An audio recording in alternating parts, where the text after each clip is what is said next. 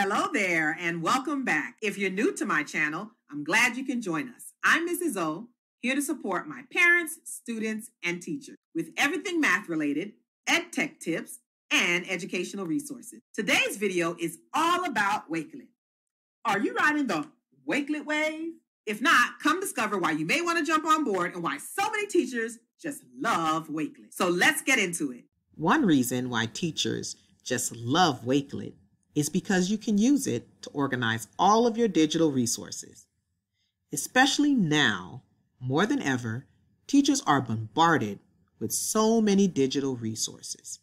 And sometimes it's a challenge keeping up with it all. But Wakelet is where you can house all of your favorite digital resources. Let's see how. You can start a new collection by selecting Create New Collection here from the home screen. Here you have the option to customize your collection by adding an image. And notice you can upload your own or choose from their library. Down below you can enter a title and include a short description about your collection's contents. Clicking the plus sign, this is where all the magic happens.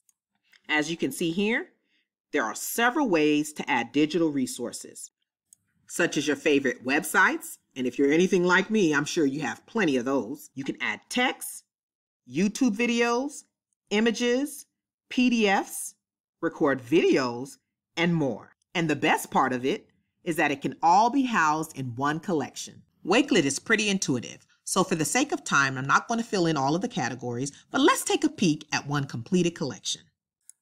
Here are a few collections that I've put together, some for personal use and some related to work.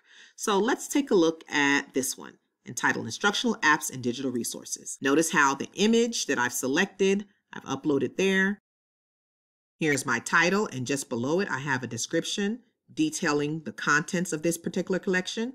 And as you scroll down, you notice that I have subtitles. Here, I use the subtitles to separate the categories. The first category was presentation tools.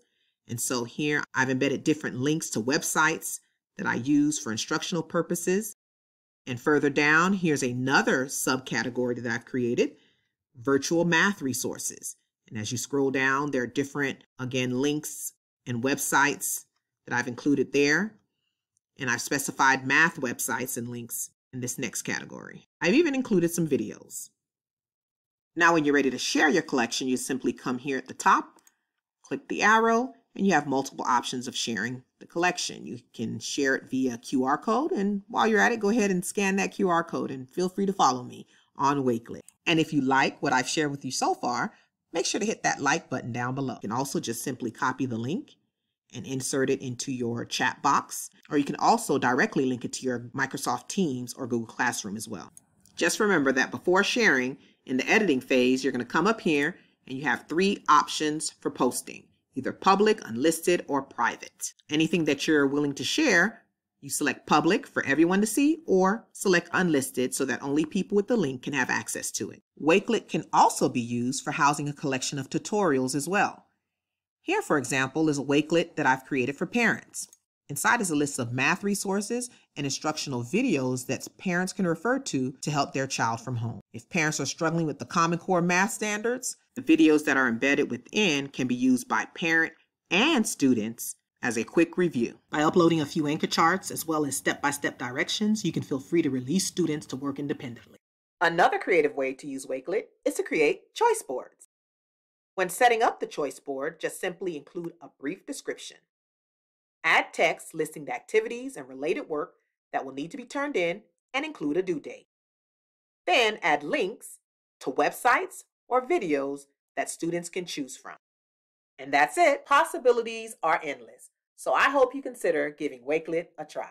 Well, that's a wrap, and thanks for watching.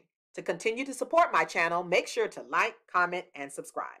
And check out the description box for other videos that you might find useful.